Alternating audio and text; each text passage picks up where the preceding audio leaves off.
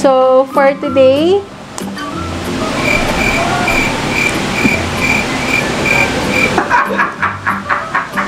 oh.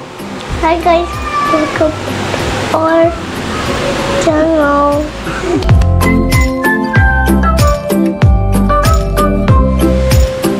hi guys! Welcome to our channel. We're here again. Thank you nga pala sa mga nag-subscribe at nanonood na aming video last week. I have my special guest here. Say hi! Hi! For today's episode, I'm going to share with you my chocolate chip cookie recipe. This recipe is a little bit unique for me, a little bit different because I have my secret ingredients. May mga secret add-ons ako na share ko mamaya. So to start, I have here unsalted butter. Importante na cold yung butter natin. Bago natin siya i-cream, cut muna natin siya into cube para hindi tayo mahirapan. Ang sukat nito ay 230 grams. Mommy, can I cut the butter? Kung sa pag-cream ng butter, pwede rin tayo gumamit ng mixer. Pero since pwede namang walang mixer, cream natin siya na walang mixer.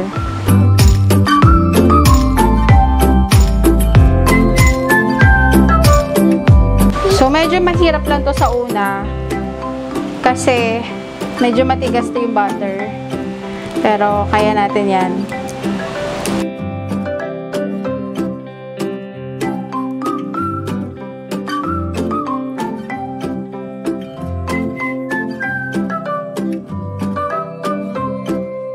Daddy, where's the sugar? And then, Avery, please get the sugar. Ito naman, yung sugar natin. Meron ako ditong brown sugar and white sugar. Yung white sugar is 3/4 cup and then the brown is 1 cup. So, isama natin siya sa butter.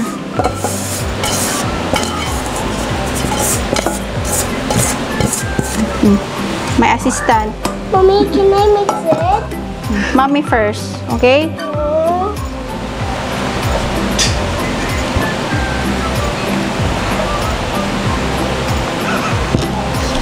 So, i-mix natin siya hanggang sa maging parang ano siya, crumble. Ay, ay, ay.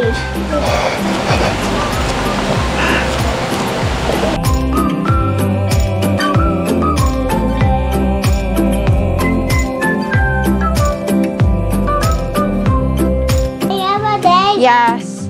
Medyo na premix na natin siya. Pwede na nating ihalo yung Mommy, can I have a day? para mas madaling i-mix, pwede nating ihalo yung egg. Oh, you crack the egg. Slowly. How can I crack the egg? So, we're going to add 2 large eggs. Like this, baby.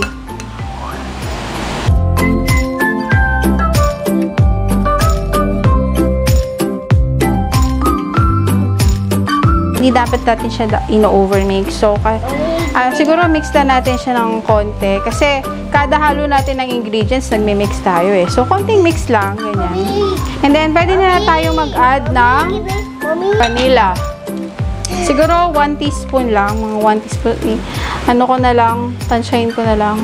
Yan. Ito ang aking secret recipe for wet ingredient. Can I mix it? Sure, you can mix it. Mag-add na tayo ng 1/3 cup of sour cream. O, diba? Cookie na may sour cream. Bakit sour cream? Ang purpose ko kasi dito is para maging moist yung chocolate chip cookie natin. So, 1/3 cup. Ayan. Sabihin natin 1/3 cup. Konti pa. Okay. It's too hard. Is it hard? Yeah. And then, Avery is mixing the wet ingredients. Just mix it, baby, like this.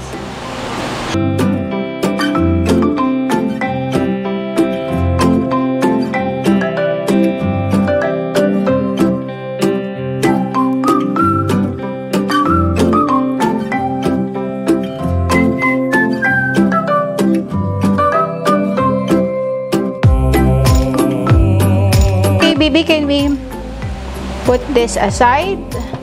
we're gonna mix the dry ingredients. For our dry ingredients, 4.5 cups of flour, all-purpose flour.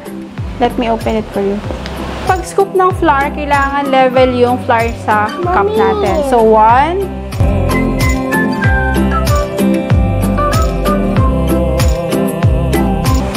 This one, half. Oh, it's like a cookie. Scoop. We have 4.5 cups of flour, and then salt, 1/8 teaspoon of salt, 1/4 teaspoon of baking soda, 1 tablespoon of baking powder. Baking powder. I'm going to add half a cup of this. This one? Desiccated coconut. Medyo crunchy flavor. Yung iba kasi inahaluan nila ng nuts. Pero ako, I like this. I discovered that I can add desiccated coconut. And last, for the dry, is the cinnamon ground powder. Okay? 2 teaspoon lang ng cinnamon. Sa mga recipe before na mga napapanood ko sa internet, they're adding coffee. This cinnamon ground is the best alternative. Mix the dry ingredients first. Not too fast. Too slow. It smells good, yummy.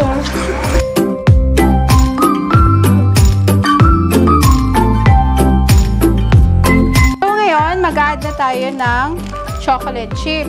Ang nilalagay kong chocolate chip is milk, chocolate, and dark chocolate. Diba? Maarte. Actually, it's not milk. It's semi-sweet chocolate chip. 200 grams of semi-sweet chocolate and then 200 grams of dark chocolate. So, sa dark chocolate, gumagamit ako ng bar.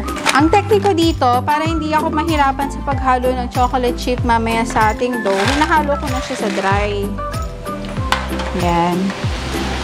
So, yung semi-sweet muna, mix yung bar. Ang gagawin ko dito, pwede nyo siyang i-chop, pero since galing siya sa ref, ang nahirapan ako siya hiwain. Ang gagawin ko is gamit ako ng grater. Yan. Hindi niyo pa chocolate na, no? So, mas madali yung grater kasi mas kakalat yung chocolate sa cookie dough natin. So, ayan, dahil nahirapan kaming i-grate siya, dahil nagaling sa ref, we end up chopping it. Okay, so halo na natin yung the rest. Ooh, it's a lot of chocolate. And mix, mix, mix. The more chocolate, the better. Mix na natin yung dry and wet ingredients.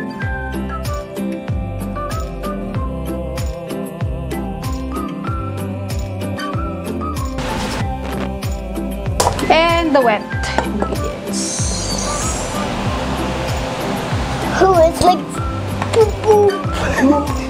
Is it poo-poo? No, it's okay.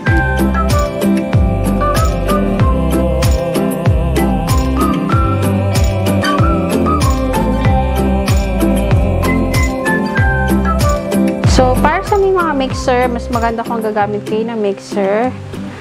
And para sa mga wala, it's possible naman. Yun nga lang mahirap maghalo. Lalaki yung mga braso natin. Hey! Stop it! Hey! Mix na natin siya and our goal is maging ganito yung texture ng cookie dough natin.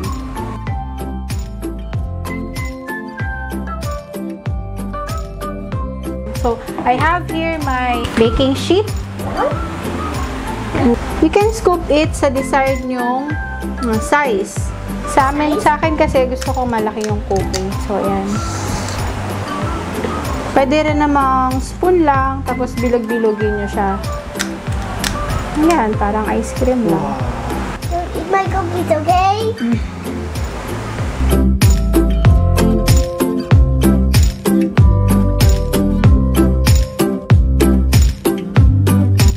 We can also bake this cookie through our microwave oven.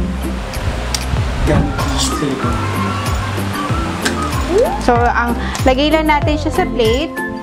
And then, we can bake this sa microwave ng 1 minute. O, diba? May cookie na tayo in 1 minute. We're going to bake this for around 13 to 15 minutes. 180 degrees Celsius. Okay? Bake na natin siya. Let's bake this cookie. Cookies natin after 13 minutes. So, napapansin nyo, medyo cakey siya. Ang gagawin natin is, ibabang natin yung pan. Like this. Ow! Ow!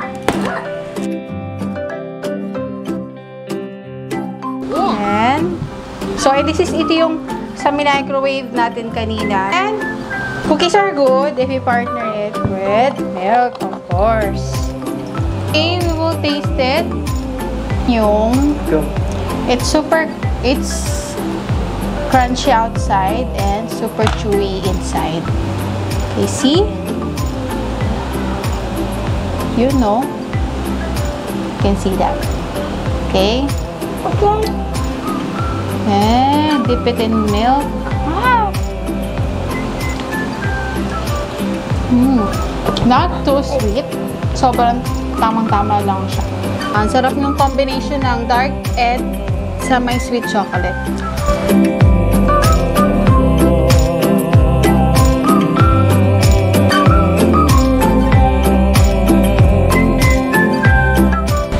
That's it, and we'll see you on our next vlog. Say bye-bye. Bye-bye. Yung isang chocolate.